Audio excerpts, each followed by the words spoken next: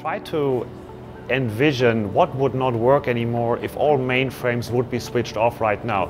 Good luck with internet banking, good luck with credit card transactions, try to book a plane ticket. So all these kind of things would not work anymore. So I believe that also customers see this kind of strength of the platform and will continue to invest and grow the platform in their businesses. That's what I think we're all working for.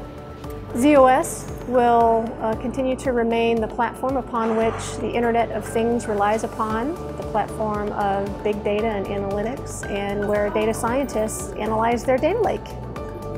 It's very reliable, and companies like IBM and Rocket, they back this platform, so people trust it. The most critical data, the most critical information still resides on the mainframes today, and it's still on the Z platform, primarily on the Z platform, especially if you go into the finance sector, or you go into the insurance sector, or you go into banking or retail. z/OS as an operating system and the mainframe as a machine power some of the most high performance, highest importance industries and machines in the industry. It's always going to be there, and our job is to make the data that's there as accessible as possible and in as easy as possible way.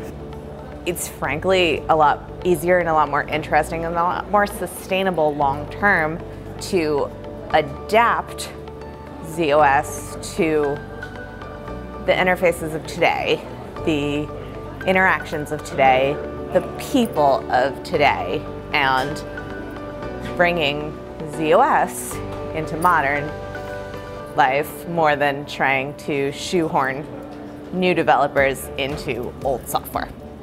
What we try to do is come up with the easiest ways to do that, especially with all the legacy systems that are there, with all the legacy data that's there, and make it all accessible via the modern mechanisms that we're all completely comfortable with our mobile phones and the apps and everything that we use. So.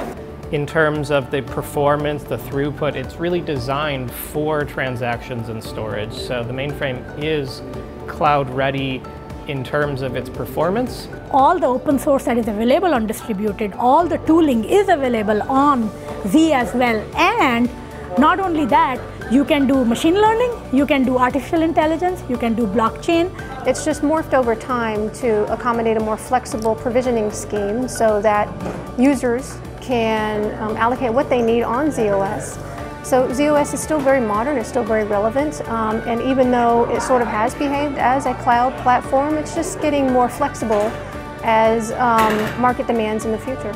We're trying to bring more modern stuff to the mainframe, modern tools and languages. Give it a chance and you will really enjoy it. All the modern interfaces, all the modern experience exists on Z as it exists on distributed.